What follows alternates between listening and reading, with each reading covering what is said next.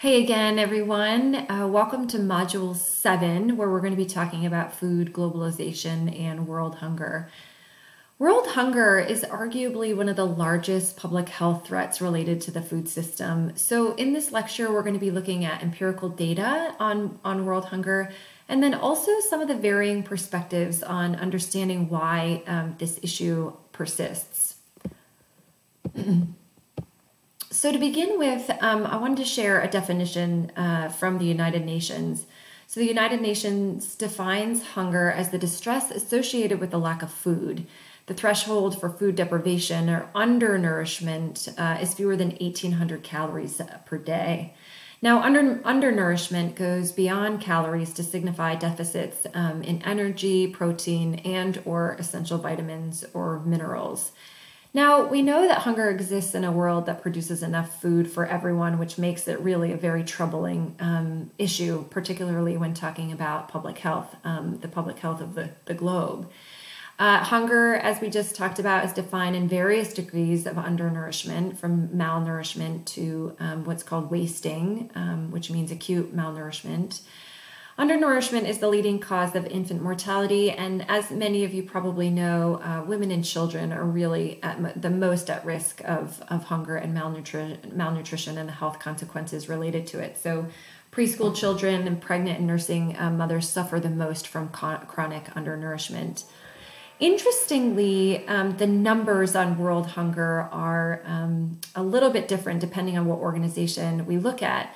You know from your reading, the World Health Organization has the current tally, at least from 2019, at around 821 million people in the world facing chronic hunger. This diagram is actually from the Food and Agricultural Organization within the United Nations and has a little bit of a higher number. Now, it probably wouldn't surprise many of us that the 2020 data might actually be higher than even 900 million in the globe suffering with undernourishment or chronic undernourishment and hunger. So I did want to show you this visual to kind of give you a representation of what countries and areas in the globe are facing the highest rates of hunger.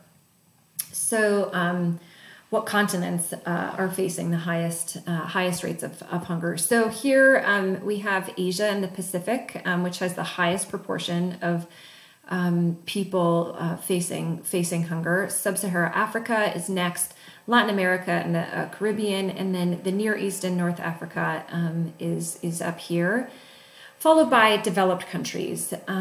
So it's also, I think, an important thing to note, as you know from your reading, that the Sustainable Development Goal of Zero Hunger by 2030 seems like it is a far reach at this point, given climate change and conflict and the economic slowdowns that have really been the roots of chronic hunger and malnutrition that is plaguing many parts of the world. So let's take a look at a map here. Again, we see this 821 million people, so 1 in 9 in the world population don't have enough to eat.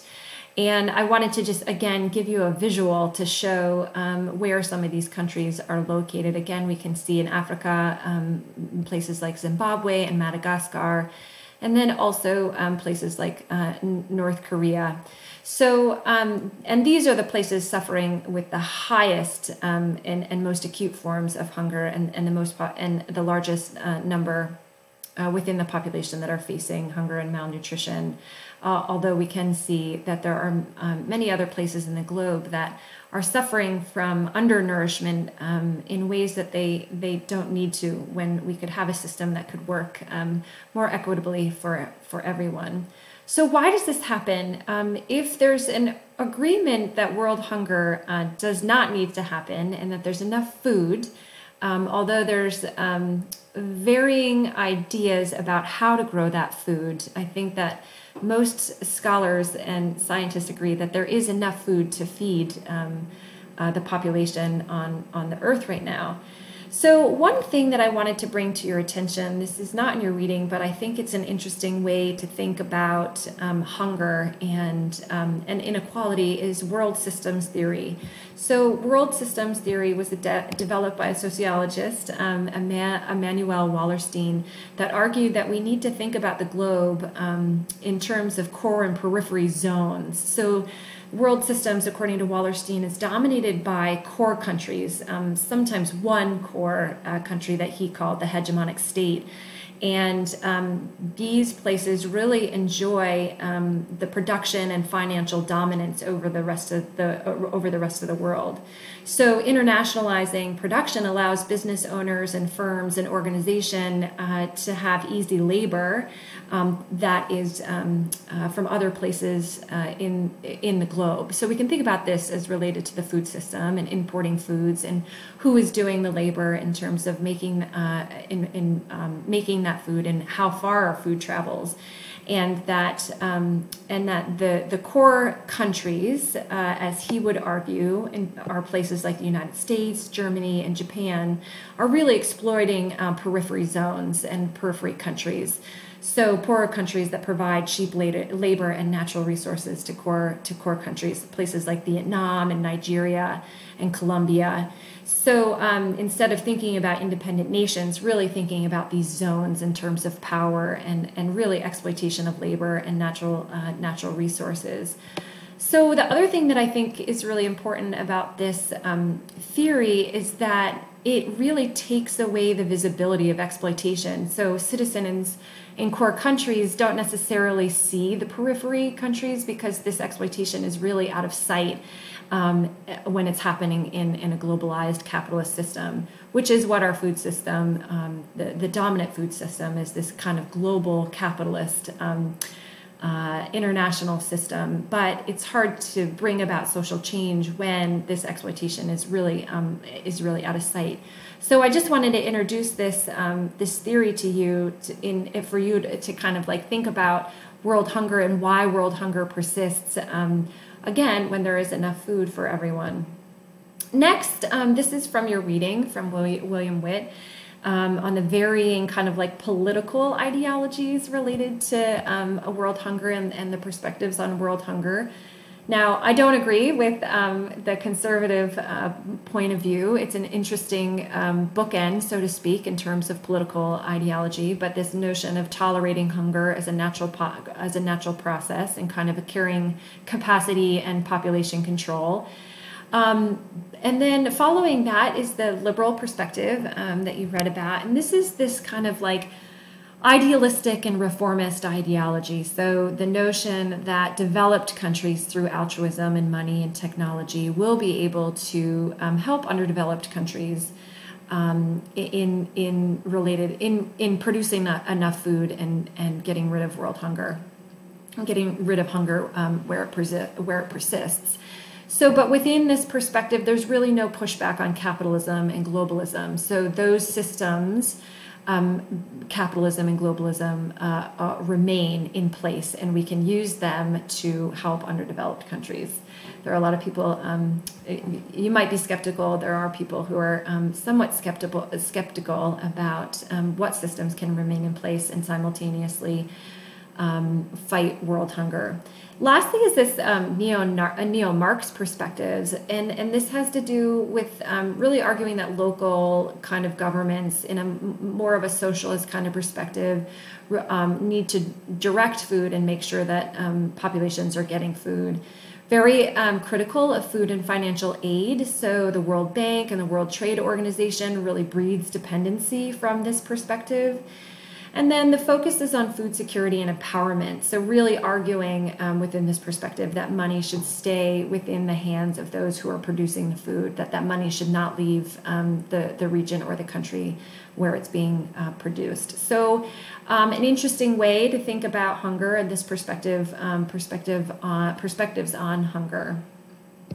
Lastly, you read an article, Want Amid Plenty, and this is a really I think this is again another interesting way to think about hunger. This notion of like the seduction of hunger, and in this article, it's we're really reading about inequality, but this allure to hunger as an issue is because those who are really interested in it are able to explicitly kind of like reject capitalism. So hunger shows the absurdity of capitalism in our food distribution systems and in our food system, that they are contradictory really to each other.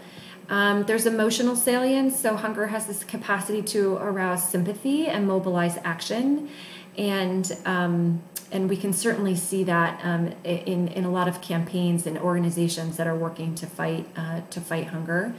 So there's also hunger. The seduction of hunger is also prevalent because of entitlement cuts. So this is that when entitlement cuts happen in terms of any food aid programs that come from the federal government, particularly in the United States, that we see local emergency aid go up. So the seduction of hunger is really to suggest that we need entitlement programs, that those are safety nets for the population to make sure that they're able to get food, again, in the United States. And then there's this sense of solidarity. So progressives are drawn to hunger issues because it makes them feel connected to those who are in need. However, this article, I think, really clearly articulates that hunger is not the central issue, that it is certainly an issue and it is a public health issue, but that those who are in poor populations, there is hunger, but it's only one issue among others. There are issues of rent and how to pay for heat and livable wages and how to get health care and transportation and where does one get good food.